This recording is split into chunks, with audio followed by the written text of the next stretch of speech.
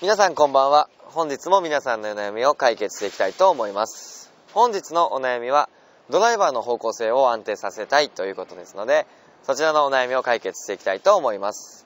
自分のミスショットがどちらに曲がっていくのが多いのかというのを把握してください。で、あえてミスショットを自分で練習してみるっていうのも大事なことになります。例えば右に行く場合ですと体の開きが早い、左に行ってしまうっていう場合でしたら手でボールを振っている、クラブを振っている。まっすぐ行くためには体の一体感を持ってということなんですけども、まず右に打つ打ち方を自分で覚える。続いて左に行く打ち方を自分で覚える。で、続いてまっすぐ打つ。右左まっすぐとボールを打ち分けれるようになると方向性はだいぶ安定してきます。例えば右に OB した場合でしたら、右に行った理由がその時点で分かってくると思いますので、修正ができると思います。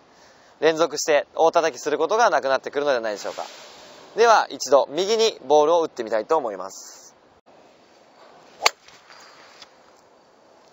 それでは続いて左に行くスイングをしてみたいと思います。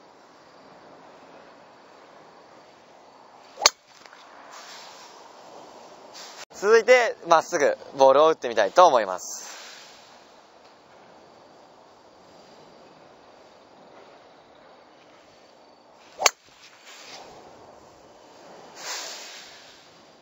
はい、このような感じで右左まっすぐと打ち分けれるように練習してみてください。